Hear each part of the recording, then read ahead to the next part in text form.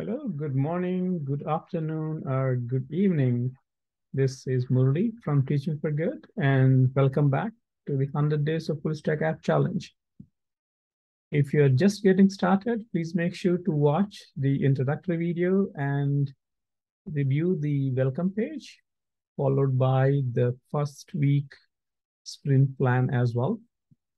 And today is day one of the challenge, and we are in the first weekly sprint as well.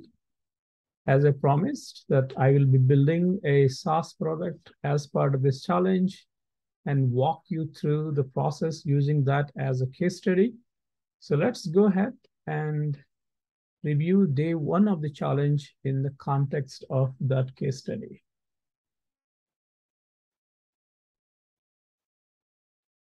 Go ahead, open sprint one on day one. This is the first day of the sprint, and we will be looking for discovering the problem if this is a problem that is not familiar to you, as well as defining what we would like to solve as part of this challenge. For the first question in the discovery is to define the key problem that we would like to solve. And for this example, as I mentioned, for the software as a service product I was referring to, we'll be looking at a service that we would like to build in the context of accessibility. Do you know about 1 billion people, or about 15% of the world population, live with some form of disability? And specifically in the US, close to 26% or 61 million adults live with some form of disability. And about 96% of the top 1 million websites tested have some kind of accessibility issues. I know this is pretty much, it's 96% is almost every other website, every website. And by law, if the business is open to public, then it is also legally required to be accessible to people with disabilities. So that's the key problem. And this is massive. 96% of the top 1 million websites that were tested have accessibility issues. So that's a big problem area. Anything that we can help, anything that we can come up with as a solution in any of the areas to help solve this issue will go a long way. And who will be the primary user for this product or service? Like we discussed earlier, there may be lots of users and lots of use cases, but our focus is just on one primary user that will be using our product or service. So in this case, this will be a website owner or somebody that owns or operates a website. Doesn't matter whether they are hosting it themselves or they're using a third-party service or relying on another software as a service product to host their application or website. Doesn't matter whether it's a blog, news sites, e-commerce sites, all kinds of shopping, social media sites, web applications as well. But pretty much anything that is accessible on the web via web browser, we can consider this as the area for us to provide solution.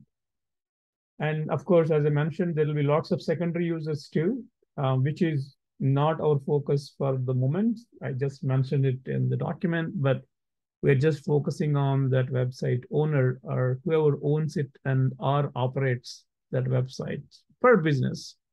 Let us leave out any kind of sites for hobbies at the moment. We'll just focus on the business sites to start with and then consider about everything else later on. And now that we defined the size and the context of the problem and the primary user that we will be focusing on, let us look at what will that future state look like, or what is the key use case that we are going to solve. And that will be for that website owner to quickly check if the website they're running or managing is actually, in fact, accessible to people with disabilities anytime they want to check it. And also keep tabs on it at a regular basis so that they're not only considering that as just a one-time job, that the website is built for accessibility, but also need to maintain it as other upgrades and other changes are added to the site. So a website owner should be able to check if their website is accessible, and they should be able to do so on a regular basis as well. And our solution is going to help run variety of automation checks and provide a scorecard that is easier to understand and is also actionable so that the teams can work on this information to fix those issues to make the application or website accessible. And we would like to make sure that no technical knowledge is required to use the solution. So because we mentioned our primary user is a business owner, we want to make sure that a business owner understands whether their website is accessible or not. That's why we wanted to use a scorecard, which is much easier for them to understand, but it'll have enough details to be able to given to a development team, for instance, to be able to fix those issues. And of course, it's the right thing to do. And moreover, as I said, if the business is open to public, then there will be enforcement actions and legal actions against that website if it is not compliant or accessible. So it will help to avoid those enforcement and legal actions as well. I also included a few links as part of this discovery process that we found out that will help to set the context and identify the problem that we would like to solve. And please do not worry if this is not clear enough or you are not able to find that problem statement in a very clear way and you're not 100% sure exactly how that is that you would like to solve the problem.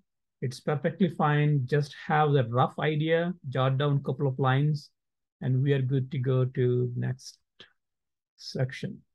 So that's all for day one in the context of the SaaS product that I will be working on. Bye for now, and see you in the next video for day two, and we will explore this SaaS product and find out if there are any existing solutions are out there in the marketplace. Have a wonderful day. See you tomorrow. Thank you. Bye-bye.